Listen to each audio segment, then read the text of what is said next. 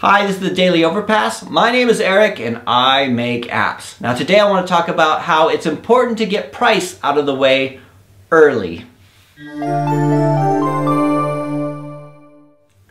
Okay, so I've done a lot of videos over the past couple years. I think I've done nearly 200, and the one that's had the most thumbs down, like the one that's been, I think, the most despised, has been one called Never Tell Anyone Your Budget. And basically, in this video I talked about how, you know, if you're going to hire a software developer or a software development company and they ask you what your budget is, you shouldn't have to tell them, right? They should be able to quote you on the project, and what your budget is your business, right? This is one of my pet peeves. Like, I hate when I talk to a software development company and they say, the first question out of their mouth is, you know, so what's your budget? And it's like, you know, my budget is my business, right? It's just one of those things that bothers me. And I think the reason it got so many thumbs down is because I get a lot of software companies do ask that, right? And it's something that I don't ask, right? And even when I work with you know, outsourced companies, like if we're working with a client and I have like an outsourced company involved in it, they'll be like, ask him what his budget is, ask him what his budget is. I said, no, I'm not. I'm gonna find out what his requirements are, because I'm more concerned about the requirements than I am about the budget. From those requirements, we can come up with a ballpark figure, and then we can tell them whether or not they can afford to have this application, or whether or not we need to de-scope it, or, you know, bring down the scope, or whether or not they're better off just going, you know, elsewhere.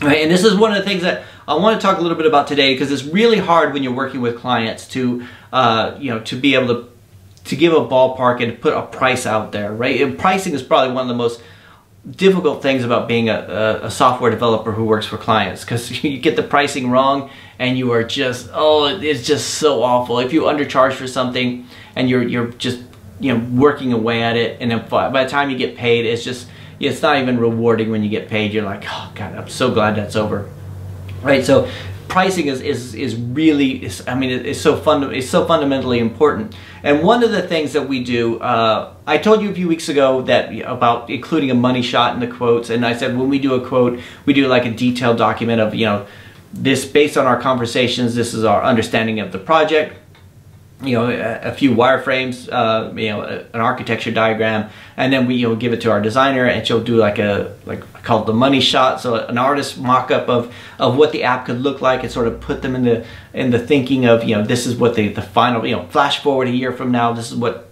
the final product could look like, and then we'll have the price.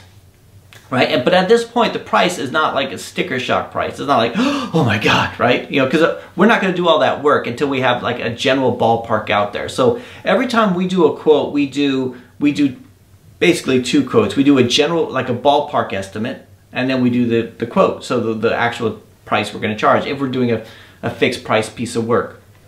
Right? And a lot of times, what happens is we'll get a call, right? And if I can't take the call at the time, we'll schedule it, you know, for a chat later, and we'll have a conversation about the needs of the client. So they'll say, you know, I need an app that does this.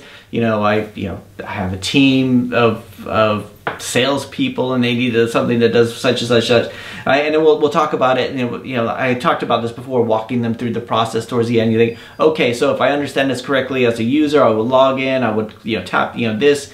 You know, I would see these buttons, I would click on this, whatever, and just get a general feel for it. And then, but, you know, if you really know your stuff, then you'll be able to say, okay, this will probably need, it'll need push notifications, it will need an admin site, we'll need, you know, we can set it up on these frameworks here, you know, it could be native, or we could use hybrid, and all this kind of stuff. And you can just sort of sketch out roughly how long you think it would take. And then you could say, you know, early on in the conversation, ideally in the first conversation, you know, okay, this is not an exact estimate, but based on what you've told me, I imagine something like this would cost between, you know, £6,000 and £8,000, or between, you know, £2,000 and £3,000, or between £10,000 and £12,000, right? And you put that out there early enough so, you know, they have an idea of how much it's going to cost, right? It's not their, you know, when they're calling you up, they're not, you know, everybody seems to be apologetic about the fact they don't have a budget. I mean, I hear this all the time, and I you know, it's almost like, you know, your budget is your business.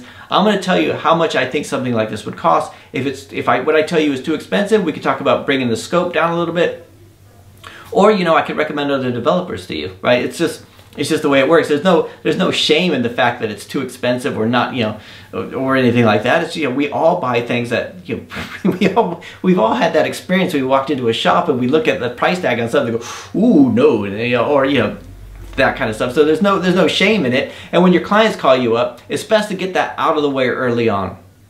Right, so if you tell, you know, if they call you up and they're thinking, you know, I want to spend 200 pounds, and you're thinking, or so I say $200 to make it, you know, international. So they call you up and say they're going to spend $200. They want to spend $200, or in their mind they want to spend $200, and you're thinking it's going to cost $2,000.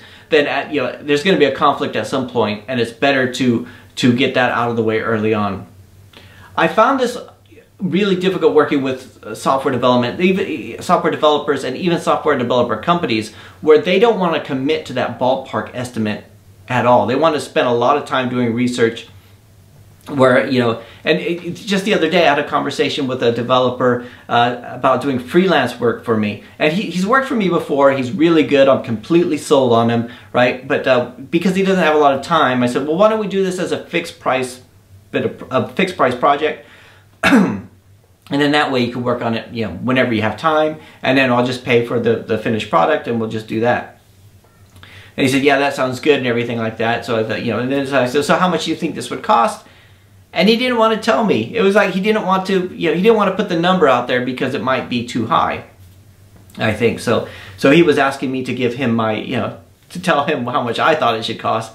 And it was really awkward. It was like playing Battleship. I'm like saying, you know, A5. Miss, you know, it's like too low, you know, 200, too low, right? So it was really awkward, but it wasn't the first time I've had this kind of situation, right? So I think getting price out of the way as early on in the conversation is vital when you're working with clients, right? You don't want to drag somebody on for weeks and find out that, you know, it's not fair to you, it's not fair to them, right? Where you go away and do all this work investigating their requirements, and then, you know, they don't even have a clue, you know, what the range is.